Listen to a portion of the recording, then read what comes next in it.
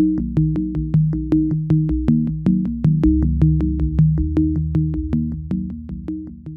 everyone, this is Ming Yao from Singularity Engineering. Today we're going to do something totally different.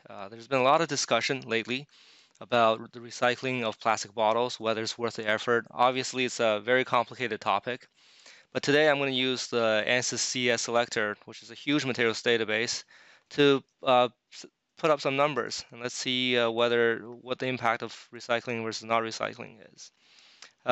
CES Selector fundamentally has a vast library of materials. So if we look at, for example, PET, which is the material most single-use plastics are made of, we can take a look at the material properties. We have pricing for this material, mechanical properties, but also, importantly for this particular discussion, its durability and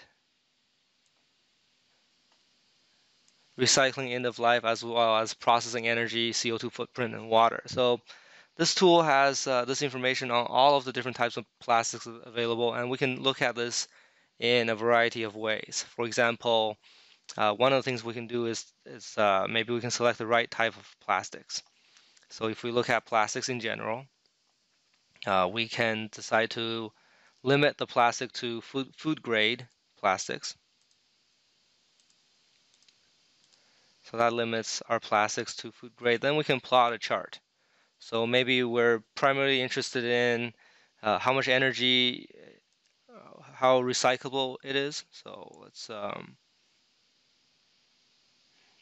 look at maybe recycling end of life and CO2 footprint for recycling on one axis. And we can look at processing energy and look at how much energy it takes to create it, how much CO2 it requires. I think I look at primary production here and CO2 footprint.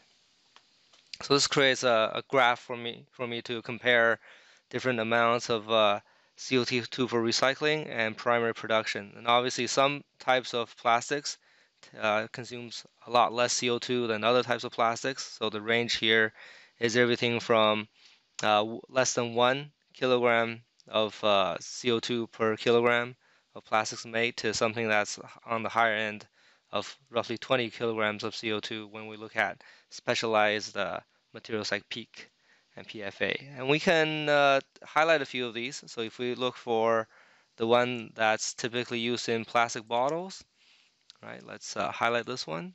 So that's our PET unfilled over here, right? It takes about 2 kilograms of carbon to create a kilogram of PET up here. And when we recycle it, we can, it takes about a kilogram and a bit.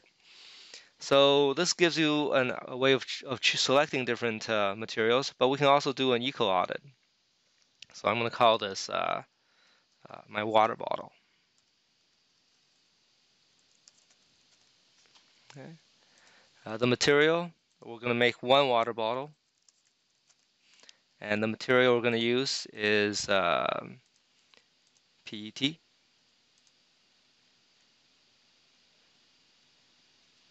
Right here. It'll be unfilled amorphous PET. It'll be about 10 grams. And the primary process will be a polymer molding process. No secondary process. We're not going to machine or anything. And we can either send this to a landfill or recycle it. Okay, so let's first take a look at sending it to a landfill. You can look at a detailed report here.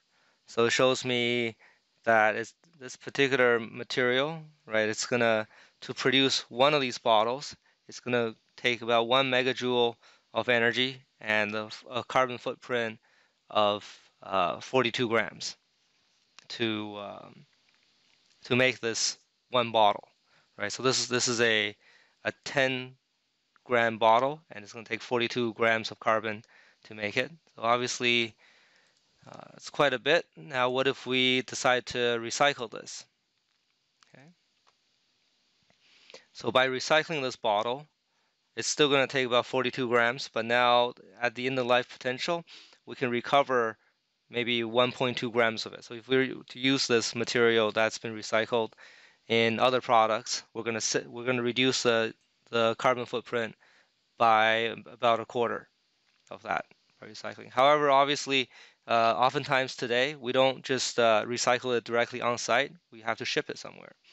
So I can assign a shipping. So let's say we're going to do ocean freight, and I'm in California, so I'm going to send this to Asia somewhere. That's about 10,000 kilometers away. And we can take a look at the impact of that. So shipping this one bottle 10,000 kilometers for transportation is going to use another 0.1 gram of actually 1.3 grams of CO2. So on the grand scale of things, shipping it across the world didn't really change my carbon footprint very much. A big factor of carbon footprint for this is by far dominated by the material as well as manufacturing carbon footprint here. And obviously recycling, if we were to use this for other things, it would dramatically reduce my carbon footprint. This shows you the ability to quickly do some reports here. We can also do a comparison. So I have a few other ones here. For example, I have a steel water bottle, right? We can use stainless steel, forging, machining, the weight of it, as well as reusable plastics, and we can compare all these together. So you can see we have materials. Water bottle, our standard recycled water bottle here, reusable plastic water bottle, stainless steel water bottle, and a regular single use. Obviously, these two are reusable, so we can use them multiple times.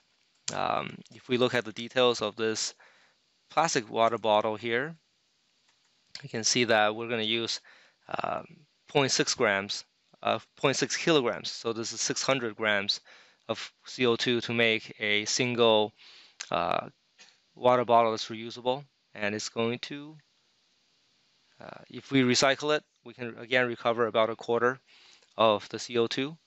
A stainless steel water bottle. Here we're using, let's see, which one are we using? We're using 304 stainless steel, food grade.